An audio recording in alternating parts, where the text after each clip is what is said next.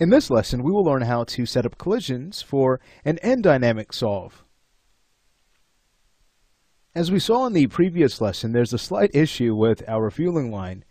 Let's go ahead and hit play. You'll notice that it falls through our surface. It doesn't collide with any object in our set. But thankfully, setting up collision objects is a very straightforward process. Thank you, Maya.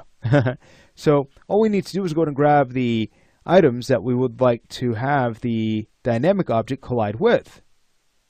It's really straightforward. Let's go ahead and have a look at how this works. I'll turn on mesh selection on the status bar.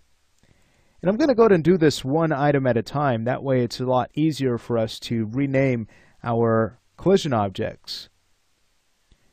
So starting with our surface, with that selected, we can then jump to our effects module. We'll go to our end cloth menu, and here at the top we have Create Passive Collider. You'll notice that when we go to the option box, we only have one option. This option either will create a new nucleus node, or it will allow us to use an existing nucleus node. And this is fantastic, because what this means is that it's smart enough to know that, hey, once it's connected to the existing nucleus node, it will automatically collide with our dynamic object that is being driven by that same node. So watch this. Again, with our floor selected, if we choose Make Collide, instantly you'll notice that an n-rigid object has been made for our new collision object. And when we play back the animation, you can see that the fueling line is now going to actually collide with our floor. How exciting. Cool. Now again, you can go ahead and set up these collision objects on multiple selections. But if we go ahead and jump to our outliner, you'll notice that we would then have to kind of figure out what each rigid object belongs to.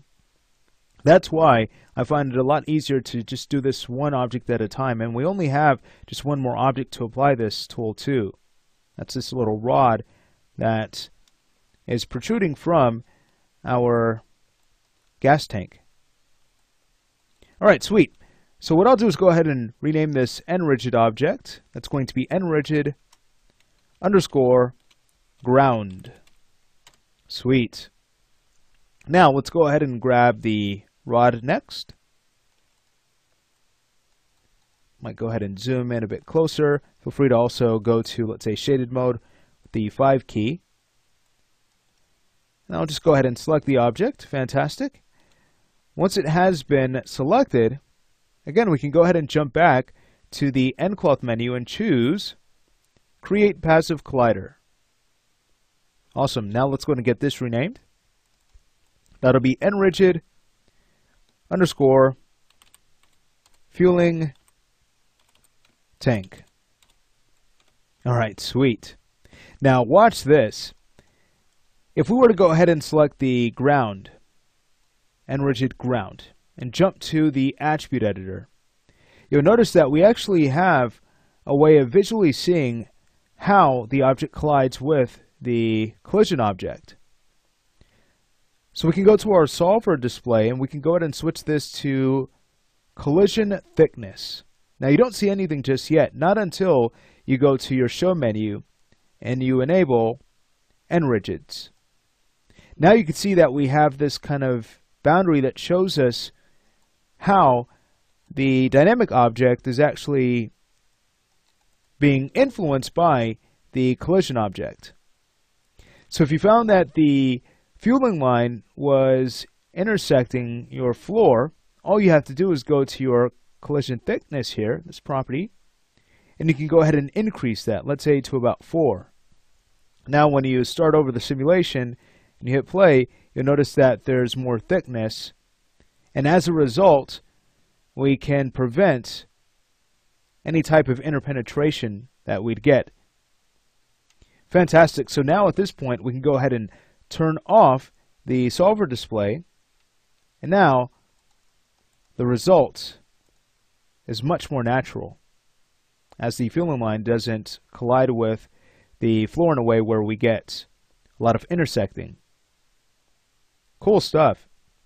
You'll also notice that you can control bounce and friction. So if you wanted this to slide a bit more, you can go ahead and set your friction to 0. But I kind of like the way it moves along the surface, so I'll go ahead and leave it at the default value. But you have that option here. All right, super cool. So I think everything's looking great. This would be a good time to stop the lesson now that we have our collisions in place. In the following lesson, I'd like to go ahead and show you how to now speed up the simulation, because you can see it's moving quite slowly. But there is a way to get speed back. So let's go ahead and talk about that again in the following lesson.